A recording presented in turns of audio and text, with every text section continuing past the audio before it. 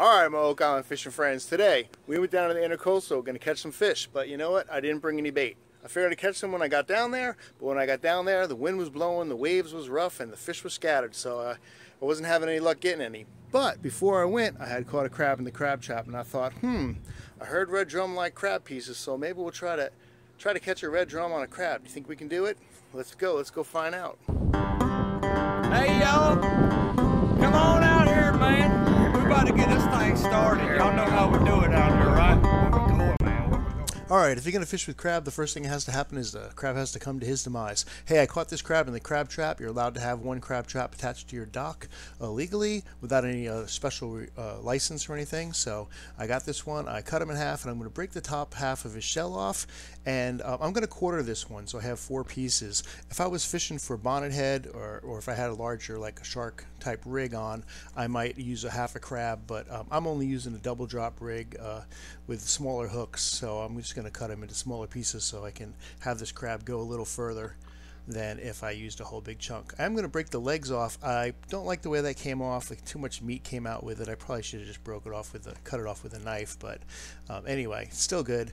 And I'm basically going to take this as number 1 circle hook, and I'm just going to kind of stick it in through where the leg was, and then just come out a little bit of the shell, so it kind of holds it in there real nice, and I can cast that without it coming off.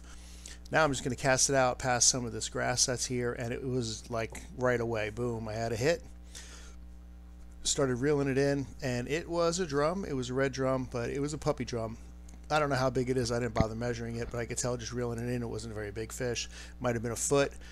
18 to 27 is the slot for red drum, so this little puppy drum is going back in the water, but at least it worked. We caught our red drum on a piece of crab, so now we know we can do it again. So I went ahead and I used the rest of the crab up, but what was happening is the pinfish were just pecking it away and just taking it off before before the red drum could find it. So I was like, I'm going to need another crab. So I was like, let me catch a pinfish and see if I can't catch some crab.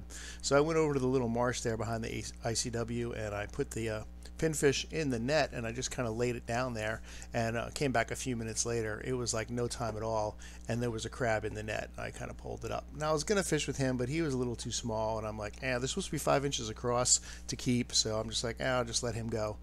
I did notice there were some fish, minnows, hopping around, so I got the cast net out, and I threw it over in that grass, and I actually was able to catch a couple of not mud minnows. I said mud minnows last time, but these little finger mullet, and so I got a couple of those, and put them back on my number 1 circle hook there, and I just casted that out, and there were some fish jumping out a little bit further. It probably were blues, and I lost a couple of the minnows due to them, and this is what I was coming up with. So someone was hungry and took a little chunk out of that, but he didn't want to hit the hook. But while I was fishing for some other ones, my wife actually landed one. So again, another puppy drum, this time just on a minnow.